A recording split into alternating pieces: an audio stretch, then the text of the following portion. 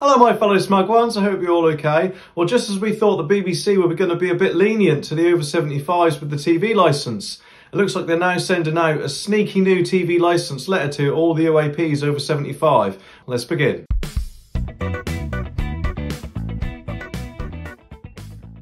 Okay, as many of you will know, I don't actually have a dedicated upload schedule, so the best way to see my videos as soon as I put them online is by clicking that subscribe button and notification bell. Okay, this story is from the Daily Express, and it says, BBC steel fist inside velvet glove to make the over 75s pay the TV licence fee.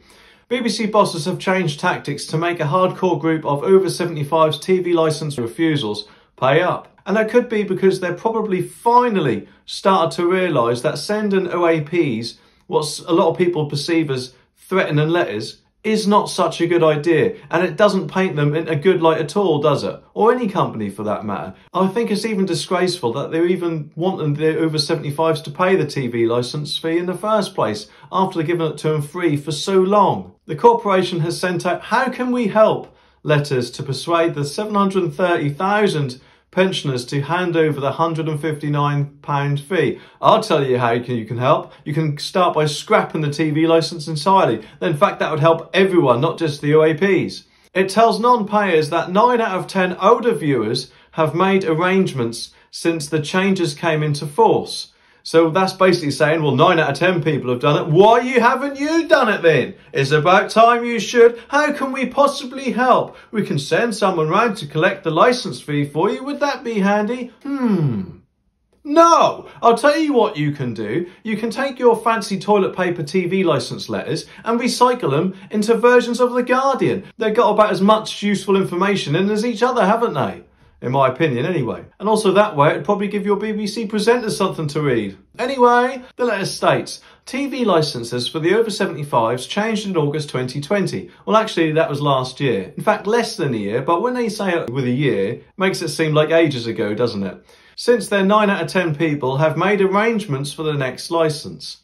However, we haven't heard from you yet. We want to do everything we can do to help you get correctly licensed. That's because a lot of people don't need your TV licence, BBC.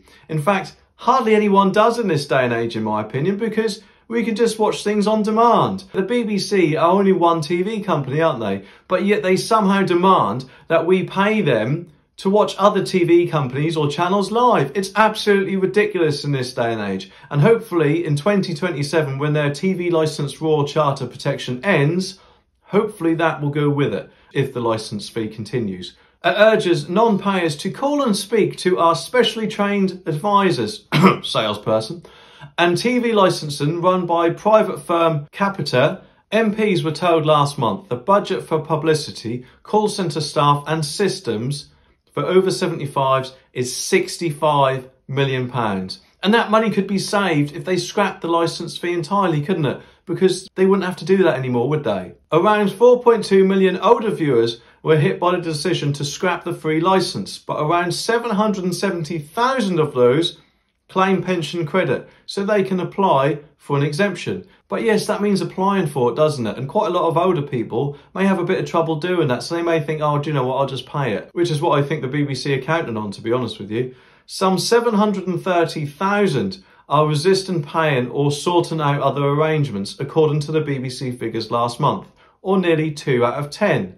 So hang on a minute, it's gone from 9 out of 10 are sorted to suddenly 8 out of 10 have got sorted. So make your mind up, which is it? The Daily Express has launched a crusade to get the BBC to pay the over 75s TV licence fee. Dennis Reed, director of Silver Voices, said the BBC changed tack after threatening reminders. They should have never really done that, should they? It's disgraceful, isn't it, for any company to act, let alone a public-funded company. In fact, if it was any other company, they'd be on BBC Watchdog, wouldn't they?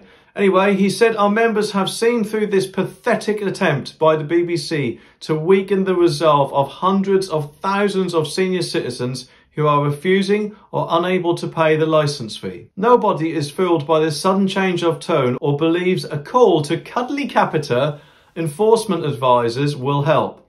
The over 75s have already seen the steel fist of the BBC and are not conned by the velvet glove that now wraps around it. And that is a very good point, isn't it?